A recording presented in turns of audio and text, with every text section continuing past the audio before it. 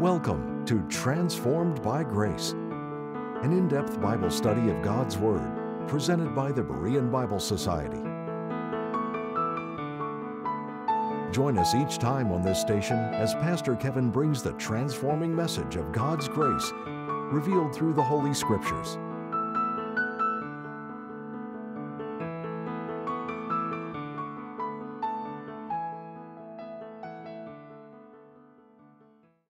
The church once had a custom that people celebrating birthdays come to the front of the auditorium.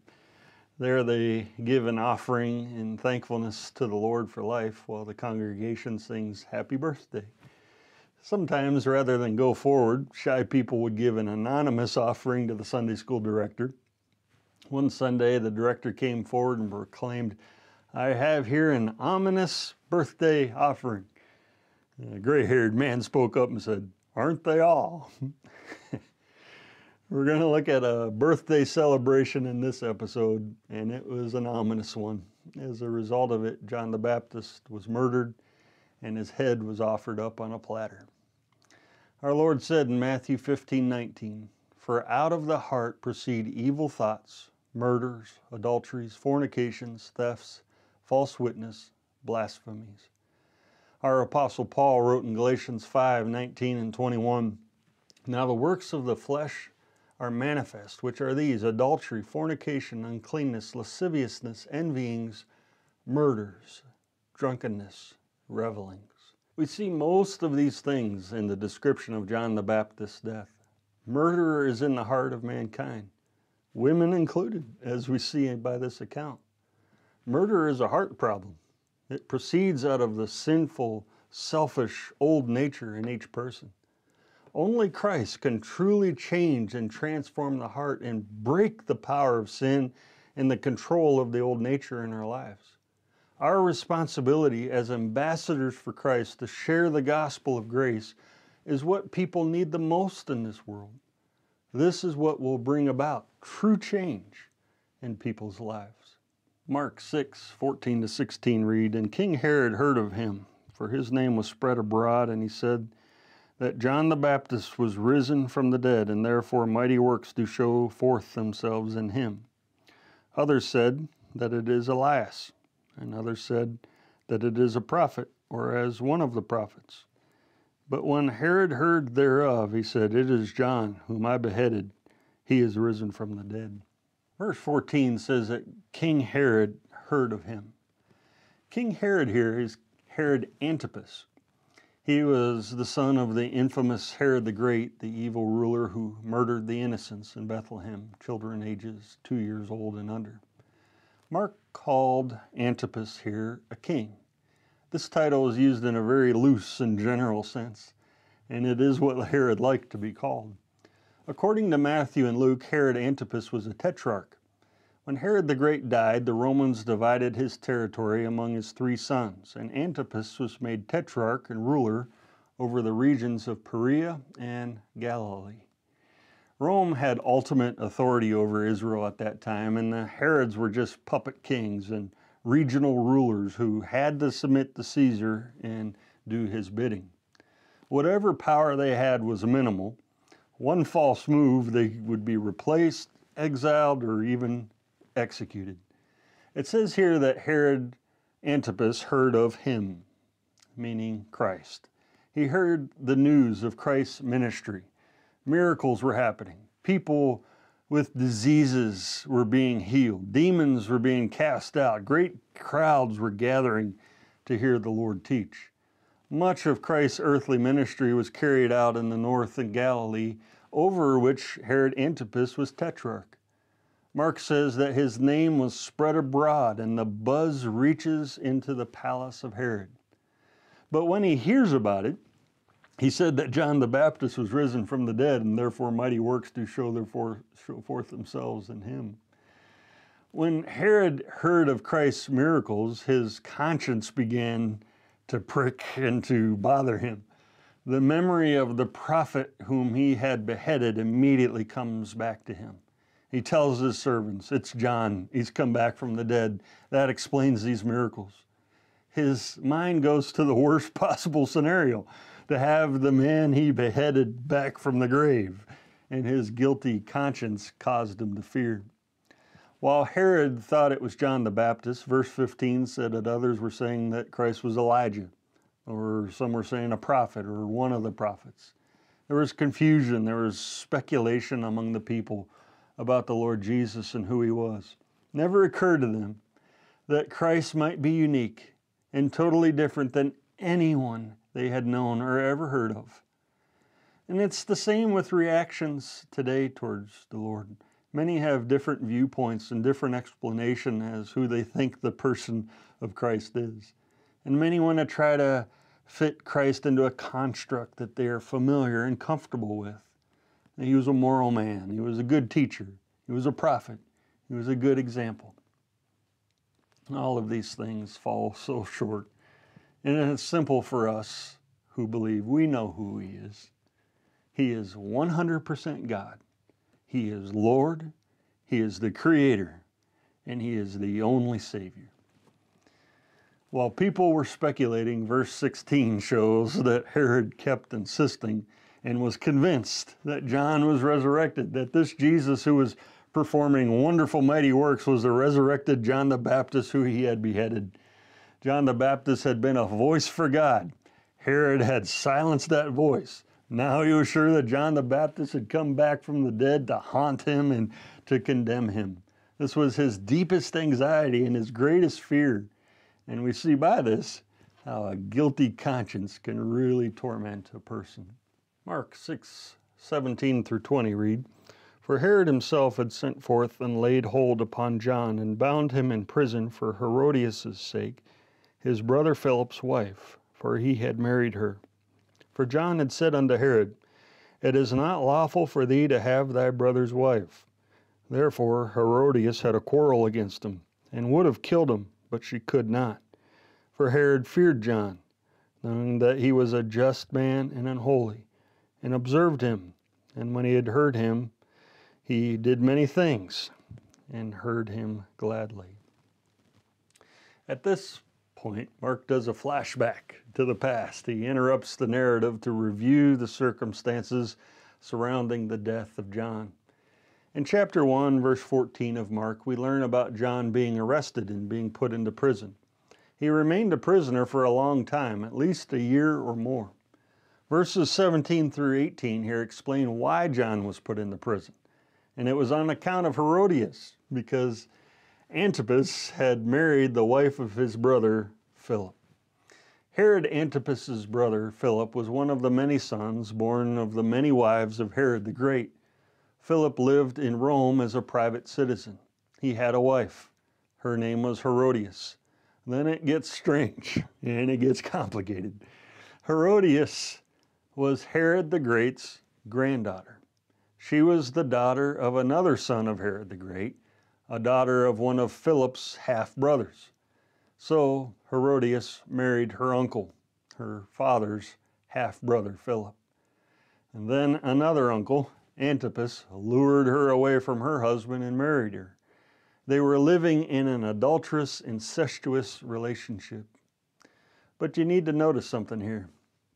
Herodias is not called Herod's wife. It says that Antipas married her, but she is called his brother Philip's wife. It was an unlawful marriage. She was still his brother Philip's wife. He stole her from his brother. Thus, she is not said to be his wife, though they were married, because she was still legitimately the wife of Philip, his brother. And the Bible does not recognize her as Herod's wife because of the sinful circumstances surrounding it. There's so much wrong with this situation. And then John the Baptist came along and he boldly pointed his finger at Herod and denounced him for his immorality. In a very direct way, as was John's personality, he said to Herod, "It is not lawful for thee to have thy brother's wife." When he said lawful, he was speaking of the law of Moses, that this relationship was contrary to the law. Into passages such as Leviticus 20:21, which says, "And if a man shall take his brother's wife, it is an unclean thing." They lived under the law at that time. And John the Baptist, a prophet of God, was bold And part of the mark of his greatness was his fearlessness to confront the spiritual need of people and hold them accountable to God's standard of the law, even in high places, with leaders who held his life in their hands. No matter the consequences, John held the people accountable. When Herod was rebuked by John, he would have put him to death. But Matthew 14:5 explains, and when he would have put him to death, he feared the multitude because they counted him as a prophet. The Jews rightly counted John as a prophet. Herod feared the multitude and knew if he had put him to death, they might react violently against him for John's execution. But Herodias was furious at John's rebuke, and to attempt to satisfy her rage, he had John arrested and bound him in prison for Herodias' sake, verse 17 says. It's been said that the ungodly like religion in the same way that they like lions, either dead or behind bars. They fear religion when it breaks loose and begins to challenge their consciences. Herodias' anger at John's rebuke becomes a settled grudge. She held it against him. She had a quarrel against him, it says. The prison wasn't enough for her. She was not satisfied with John's imprisonment. She hated him and craved his execution. She wanted him dead. But she could not, verse 19 says. She couldn't because Herod wouldn't allow it. The reason being, as it says in verse 20, he feared John. And you just keep seeing this come up over and over again, how Herod lived by fear. You find how he feared the multitude when he didn't put John to death initially. He feared John, verse 20 says, when Herodias wanted John put to death. And after he did put him to death, he feared that John the Baptist was resurrected. And you see such a contrast here between Herod's fear and the boldness and courage of John. Though Herodias wanted him to, Herod would not put John to death because he was afraid of John, knowing that he was a just man and unholy, it says there. Herod recognized John's devotion to God. And then as a result, Herod was fearful of even greater consequences coming down on him by the judgment of God if he did anything to this obviously righteous and godly man. We learn something about John, though, in that John was just or righteous or holy or set apart to God. Herod knew that. It was unmistakably clear to all. And as we live a transformed life by grace, we can have the same testimony as John's. As we live a righteous life and do what is right by God's word and are holy and live a life that clearly demonstrates that we belong to God and that we are set apart for His purposes. Verse 20 tells us that Herod would go and hear John speak, either by visiting him in prison or having John brought before him. When Herod heard John, he, or that is Herod, did many things. That's an interesting phrase. Kenneth Weiss defines this phrase as to be in straits, to be embarrassed, not to know which way to turn, to be perplexed. This was Herod's state of mind when he heard John. As a prophet, John spoke the word of God. This is the effect that the word can have on unbelievers. As its truth works on the heart, it can do many things. It can make one feel perplexed. It can make one feel shame. It can cause a person to not know which way to turn. And we can be sure that John confronted Herod with the truth of God. And Herod's dark sins and guilty conscience were exposed by the light of the word, causing him to do many things and to feel this way when he heard John. But when Herod heard John speak, he did not respond in faith. Instead, it just says that when he heard him gladly. Now stop and think about that. That there are many who sit in pews who have not responded in faith to the word when they hear it. But they will sit there and listen to the word of God gladly. It reminds us that not all who are in churches are saved, and we should not assume that they are. The gospel of grace needs to be faithfully proclaimed in the local church for this reason. Herodias' vindictive desire for revenge did not wane, and she patiently waits for the most convenient time. And then verse 21 tells us that a convenient day came. We'll be returning to the program in just a minute, but first we'd like to take this time to thank you, our partners, for making these programs possible. If you would like to access our library of helpful Bible study tools, go to BereanBibleSociety.org. Christmas Times is a gospel tract to reach the lost for Christ, written by Pastor Kevin Sadler, president of the Berean Bible Society. According to the Bible in Ephesians chapter 2, verses 1 through 5, apart from Christ, mankind is dead in trespasses and sins. We need the forgiveness of sins and the eternal life that only God can give in order to be sure of our future in heaven. Christmas Times covers Christmas past, Christmas present, and Christmas future. Christmas Times is sold in packs of 25. To order, contact the Berean Bible Society for pricing and availability at 262-255-4750 or visit our website at www.BereanBibleSociety.org. To receive our free full-color 32-page monthly magazine, The Berean Searchlight, call 262-255-4750 or subscribe online at www.BereanBibleSociety.org. Thank you again for your generous gifts. And now, back to the teaching with Pastor Kevin. Mark 6:21-24 reads, "And when a convenient day was come, that Herod on his birthday made a supper to his lords, high captains, and chief estates of Galilee. And when the daughter of the said Herodias came in and danced and pleased Herod and them that sat with him, the king said unto the damsel, Ask of me whatsoever thou wilt, and I will give it thee. And he sware unto her, Whatsoever thou shalt ask of me, I will give it thee unto the half of my kingdom. And she went forth and said unto her mother, What shall I ask? And she said, The head of John the Baptist." Herod on his birthday gave a banquet. He had a birthday celebration. To this banquet he invited his lords, high captains, and chief estates of Galilee. Herod's lords were the nobles, leading men who held high civil offices under Herod. High captains were high-ranking military commanders. Chief estates were key social and business leaders of the region of Galilee. These were people who were in the upper echelons of Galilean society, a gathering composed of men from governmental, military, and civil life. Herod's birthday was a men's event, and all that went with that. Royal banquets were extravagant in their display of wealth and in their provision for pleasure. As they feasted, the daughter of Herodias came in and danced.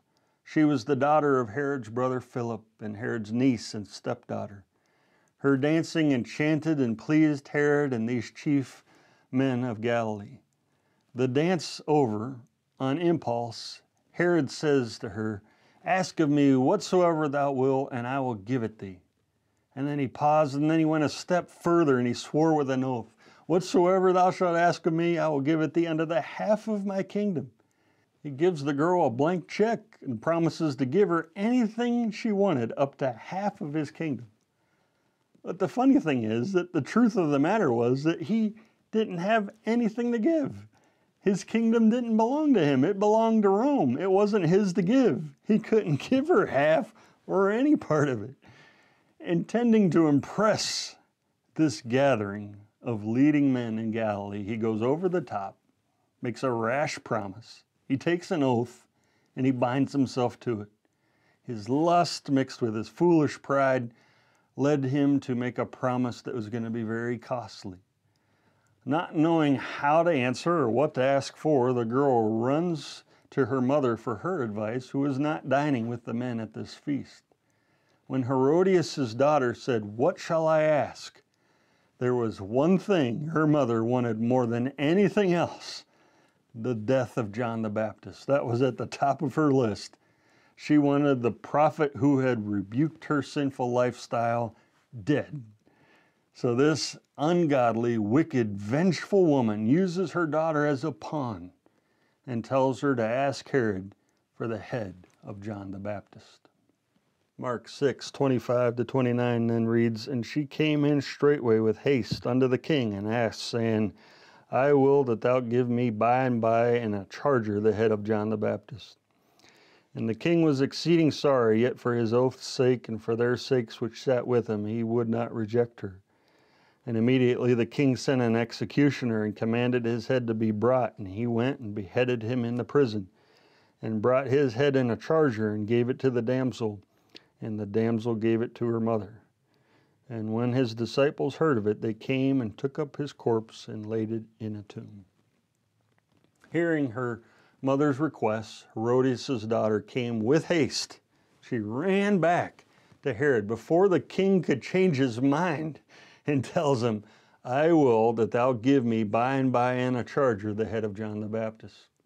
The words by and by there mean immediately, instantly. The dancing girl came rushing in and wanted her wish granted at once. The apple didn't fall far from the tree with this girl and her mother. And as requested by her mother, she also asked for John's head in a charger or on a platter. It was not uncommon at that time to bring the head of one who had been slain to the person who ordered it as sure proof that the command had been obeyed. But Herodias wanted John's head presented on a platter. These were cold, ruthless people. When Herodias' daughter asked for this, Herod was trapped, he was cornered because of his oath, and because he had to save face before those who sat with him or the group of influential dinner guests that he had in front of him. When Herod heard the girl's gruesome requests, it says he was exceeding sorry. The king's wrath against John had subsided, and now he both feared and respected the prophet. He was sorry, but, as it says, but yet for his oath's sake and for their sakes which sat with him, he would not reject her. Because of his pride, he chose to be true to an oath meant only to impress a group of men, and he chose not to lose face before them rather than value a human life. And he did not refuse her request, and his pride won the victory over the voice of his conscience. The result was a cold-blooded murder of an innocent, godly man. Immediately, Herod granted the girl's request, gave the order, sent an executioner, and commanded him to bring back John's head. The executioner went into the prison, beheaded John, brought his head on a bloody platter, and gave it to the dancing girl. And the girl then gave it to her mother, who we can only imagine felt pleased at the grisly sight of it. Afterwards, John's disciples were permitted to claim the decapitated body of John and give it a respectful burial, and they laid it in a tomb with care. Luke chapter 7, verses 24-28 read, And when the messengers of John were departed, he began to speak unto the people concerning John. What went ye out into the wilderness for to see? A reed shaken with the wind? But what went ye out for to see? A man clothed in soft raiment? Behold, they which are gorgeously apparelled and live delicately are in king's courts. But what went ye out for to see? A prophet? Yea, I say unto you, and much more than a prophet. This is he of whom it is written, Behold, I send my messenger before thy face, which shall prepare thy way before thee. For I say unto you, among those that are born of women, there is not a greater prophet than John the Baptist. Our Lord praises John in these verses, and I love the question the Lord asks. When you went out to see John in the wilderness, was he like a reed shaken with the wind? The region of the country that John preached in was overflowed annually by the Jordan River and produced many reeds of a light, fragile nature that were easily blown around by the wind. And so the question by the Lord is, if they saw a man who is like a reed, who is so easily moved, constantly changing, weak, vacillating, one who catered to the crowd. And the answer is not John. John was a man of conviction and courage, one who preached the message God gave him, who stood firmly for the truth and was not swayed. John in no way was a reed shaken with the wind. And that's how we need to be with the truth of God's word. Not one who's blown this way or that way so easily, but bold, standing firm for the truth and for the Lord. The Lord asked if John was a man who dressed in fine clothes and soft raiment, the kind worn in the king's palaces. Matthew 3:4 says John had his raiment of camel's hair and a leathern girdle about his loins. He didn't wear clothes like those in king's courts. He wore poor, coarse clothing. The Lord asks if they went out to see a prophet. And he says yes, that John was a prophet. And even more than a prophet, that he was a messenger. He was the messenger that was prophesied, the forerunner of the Messiah's ministry, who would prepare his way. And Christ's statement here means that John fulfilled that ministry. And then Christ pays him the ultimate compliment. Among those that are born of women, there is not a greater prophet than John the Baptist. Now think about who said that. In Christ's eyes, John was greater than any and all the other Old Testament prophets. God used John's life, and he passionately lived for Christ. And think about what his life was about. His life was about pointing others to Christ. And that's the kind of life we should all lead as we are transformed by grace. A life that points others to the Lord Jesus Christ.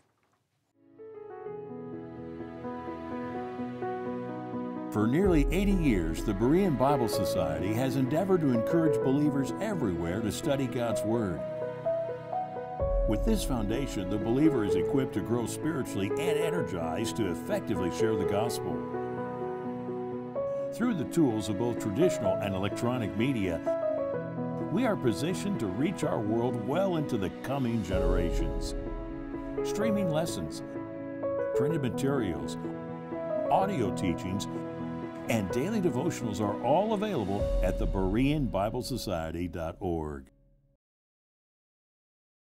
Thank you again for tuning in to Transformed by Grace.